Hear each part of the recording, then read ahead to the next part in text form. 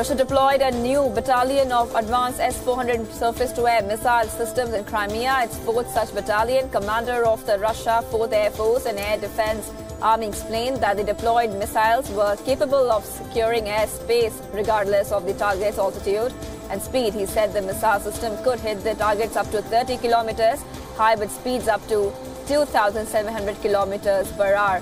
The move is likely to escalate tensions with Ukraine and Kiev, saying that further militarization of the annexed peninsula puts the entire Black Sea in danger.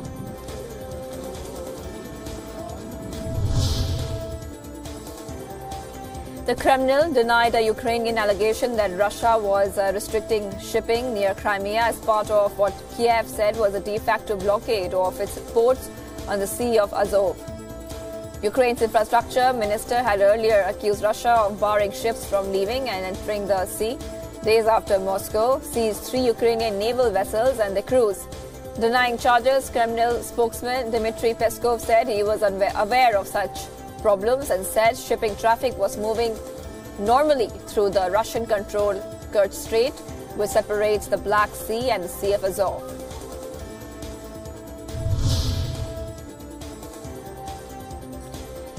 German Foreign Minister Heiko Maas said that Germany was prepared to continue providing to the Donbas region of Ukraine, which he said needed a lasting ceasefire. He said the people in Donbas also needed aid, medicines, food and clean drinking water, and that Germany was prepared to continue to lead and lend support. Early on Thursday, Ukrainian President Petro Poroshenko accused Russia's Vladimir Putin of wanting to annex his entire country and called for NATO to deploy warships to a sea shared by the two nations.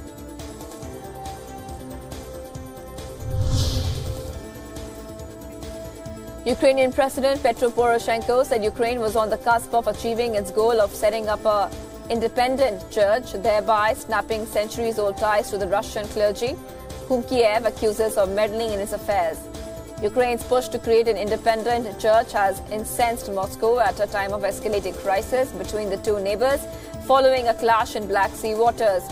Relations between the two remains bitter following Russia's seizure of Crimea in 2014 and the outbreak of a Kremlin-backed insurgency in eastern Ukraine that has killed more than 10,000 people.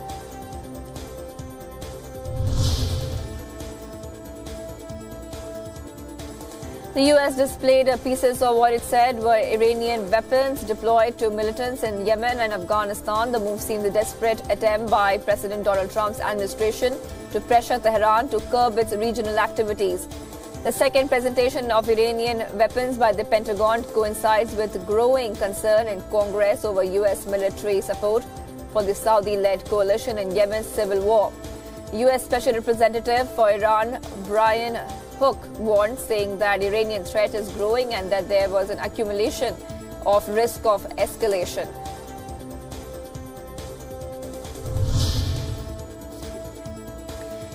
U.S. President Donald Trump's longtime personal lawyer, Michael Cohen, pleaded guilty to making false statements to Congress regarding a Trump Organization real estate project in Moscow.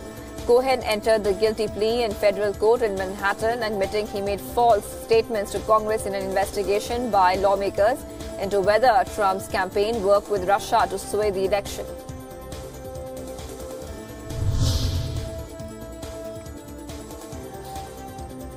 U.S. President Donald Trump said he was open to a trade deal with China but was not sure he wanted one as he headed to Argentina for the G20 summit and a meeting with President Xi Jinping. Trump's meeting with Xi will come at the end of the summit, their first meeting since the two nations imposed tariffs on each other's imports, which led to tensions between the world's top economies. Trump's another high-profile meeting was scheduled with Russian President Putin, but Trump said via Twitter that he was cancelling the meeting with Putin, citing the current Ukraine crisis.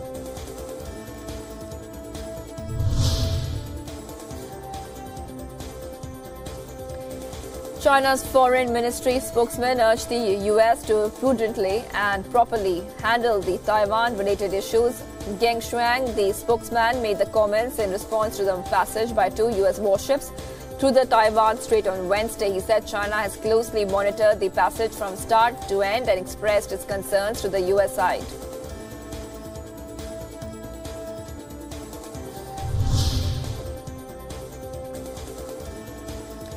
World leaders continue to descend in Buenos Aires for the Group of 20 summit. India's Prime Minister Narendra Modi arrived ahead of the summit's Friday start.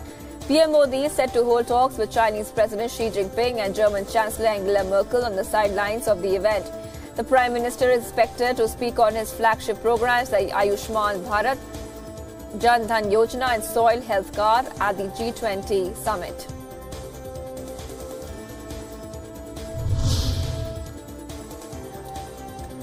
Argentine President Mauricio Macri hosted a meeting with European Council President Donald Tusk and EU Commission President Jean-Claude Juncker ahead of the G20 summit in Buenos Aires.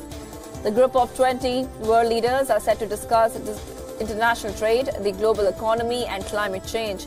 The G20 brings together the world's largest economies responsible for 85% of global economic output and two-thirds of the world's population.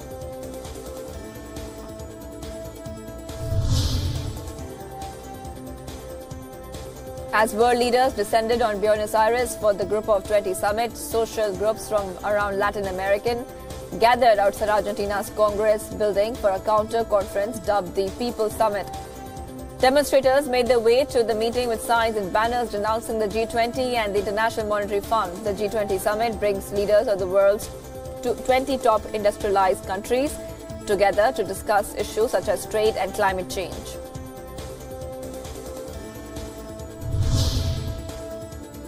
Deutsche Bank shares were down more than 3% upon closing and have lost almost half of their value this year over money laundering allegations linked to the Panama Papers.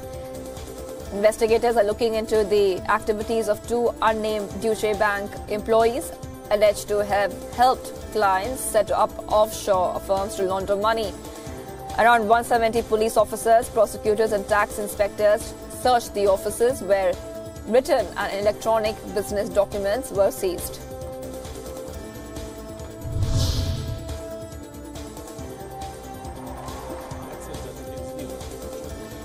Russian President Vladimir Putin said that Russian civil society should catch up with the military success of the country.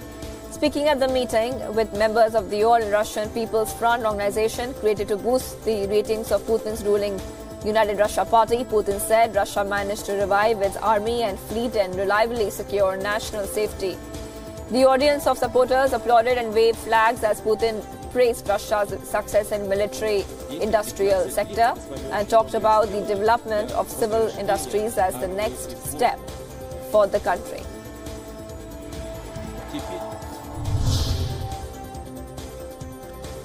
North Korea's Foreign Minister Ri Yong-ho arrived in Hanoi on his 3-day trip to Vietnam to learn about the country's model of economic reform. Ri is also expected to inspect industrial zones and interview economic experts. After years of self-imposed isolation and sanctions for its development of nuclear weapons and ballistic missiles, North Korea has this year been trying to build its foreign contacts.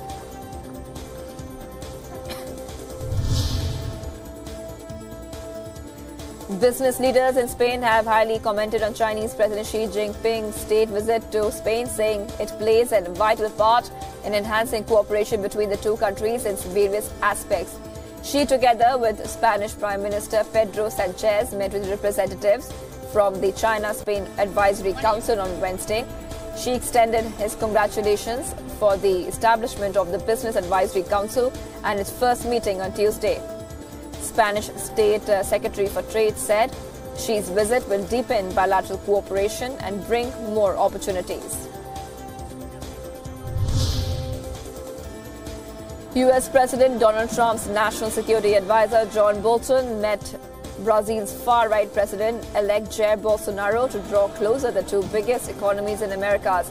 Bolsonaro was easily elected last month by voters enraged over endemic political corruption and an economy still sputtering after enduring its worst recession in a century.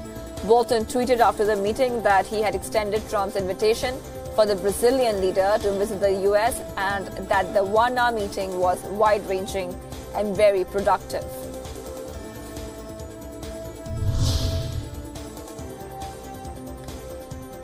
The Rio de Janeiro state governor was arrested over allegations of involvement in graft and money laundering group. The arrest deals a blow to Brazil's political elite by the car wash corruption probe.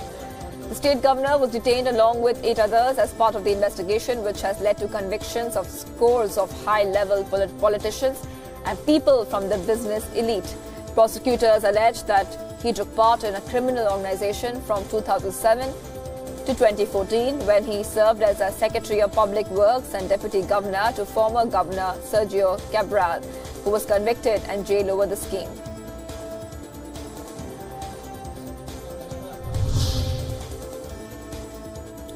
A British lawmaker revealed he was HIV positive during an emotional speech to Parliament to mark the upcoming World AIDS Day. Lloyd Russell, 32 years of age, told his fellow lawmakers that he had been diagnosed with positive when he was age 22.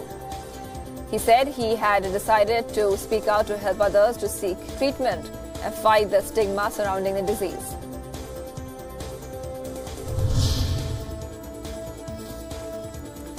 Powerful waves crashed onto the shore along the parts of the Irish and Cornish coast as Storm Diana approached the UK and Ireland. Social media users posted videos of rough seas and strong waves breaching sea defences in coastal areas which are subject to weather warnings. The UK's National Weather Service issued yellow weather warnings for part of the UK and Ireland bordering the Irish Sea. It forecast winds of up to 70 miles per hour and heavy rains.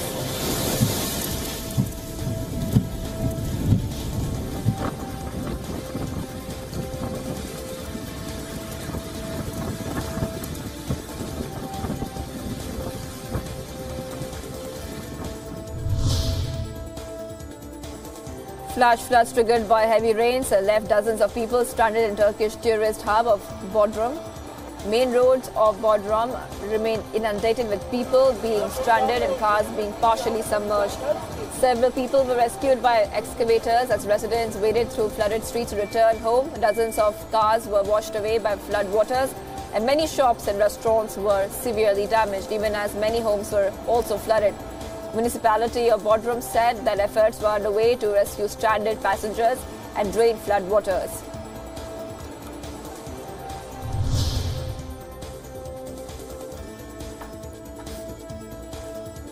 High winds blew off the roof of a harbour restaurant in Newfoundland, Canada. Video uploaded to social media showed the movement. The roof came off from the Port aux Basques restaurant. The man who posted the video said weather has been extra bad this season as they had several storms over the last weeks. Local media reported power outages, closed schools and a winter storm warning in effect for the zone.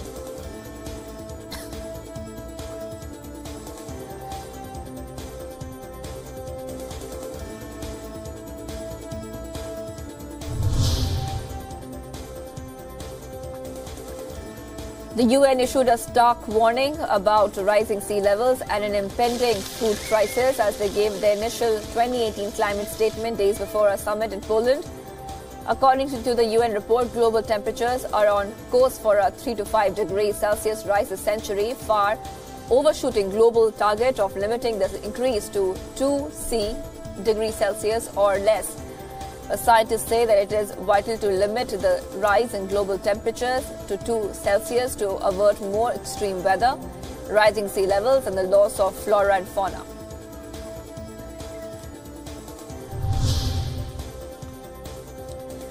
Designed with the intention of highlighting knife crimes in UK, a 27-foot-high sculpture made of 100,000 confiscated knives is up on display in the English city of Liverpool. The sculpture that pays tribute to the victims of knife crime has been made at the British Ironworks Centre. The sculpture designer Alfie Bradley said that the sculpture was created as a national monument against violence and aggression. It also displays the message from the victims' families, which is engraved on its wings. It took 1.5 years for the sculpture to get completed. And now a campaign group from Liverpool is hosting it in the city of raise awareness of knife crime.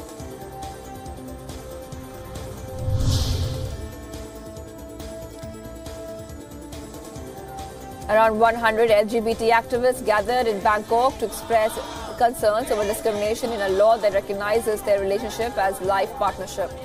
Activists marched in colorful costumes from one university outside a shopping mall in central Bangkok. Demonstrations also marked the 10th anniversary since Thai authorities officially started recognizing LGBT orientations as diverse genders. Before this, the official position deemed LGBT people mentally ill.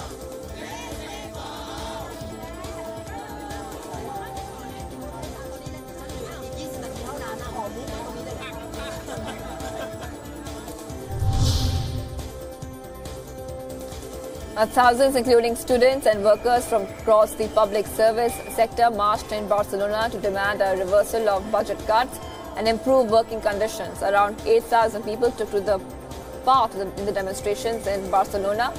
The government of Coimbatore has remained mostly silent during the days-long protest, which intensified on Wednesday when protesters surrounded the Catalan parliament.